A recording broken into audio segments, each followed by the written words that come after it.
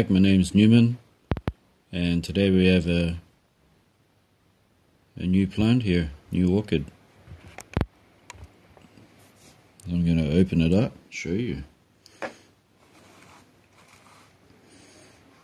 There's a tag here too,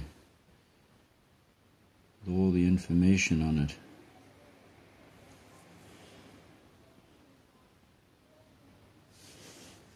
If we can pick this up.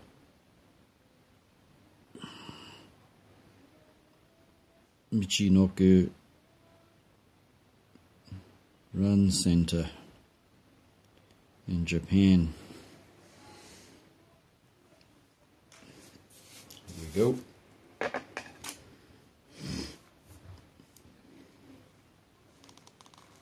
I actually got inspired to buy this because I was watching Andy's Orchids, one of his older YouTube videos. He showed this, and I thought, now that's a neat looking orchid. I gotta get one of those. And so I looked online, and there was one available.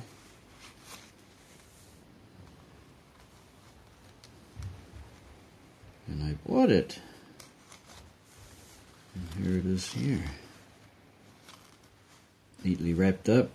Came in this bottle here. Plastic container.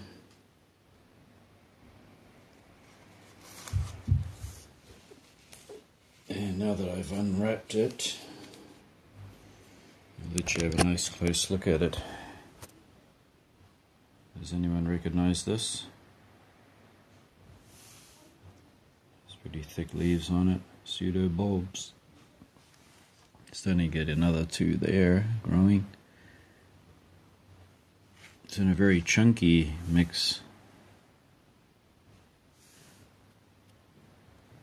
Very chunky. I'm not going to disturb it. I'm going to actually leave it there. Probably put a little bit more sphagnum moss around it. But anyway, this is Bulbophyllum frostii, or Dutchman's shoes. In the wild, this grows as an epiphyte, inhabiting evergreen seasonal lowland forests in Vietnam and rarely in Thailand. And it was more recently reported growing in Yunnan province of China during botanical surveys in 2017-2020. It grows at elevations of 1,500 meters above sea level. It has a creeping rhizome, which you can see there, and the leaves are oblong, elliptic, purplish pseudobulbs. The flowers are about 2.5 centimeters, and they have an unpleasant scent that mimics carrion, attracting flies as the pollinators. So cultivation of this is growing it in fine bark or sphagnum moss, but this one seems to have pumice in it, and often mounted usually on wood or cork. Thrives in high humidity with good ventilation,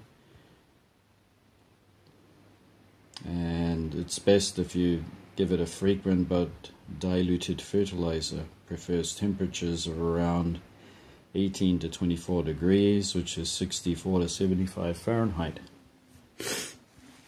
And this, I paid about $30 for it. So it's a good sized plant. I'm just going to put some more moss around here. You can see how it's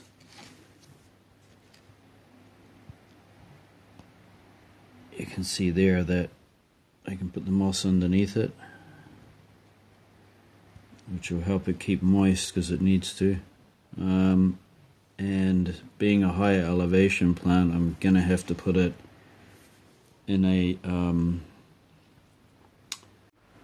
okay, I'm back.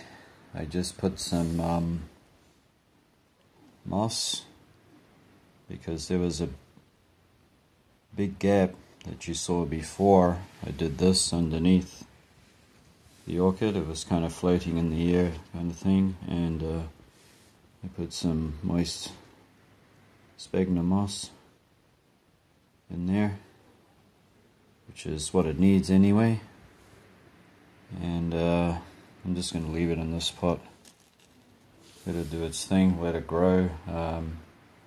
Probably later on with the soldering iron I'll put some holes in it so I can hang it. Yeah, that's all done. Thanks for watching this well, unpacking of a new orchid, and I'll be back again for another one pretty soon, and thanks for watching, and we'll see you next time. Bye.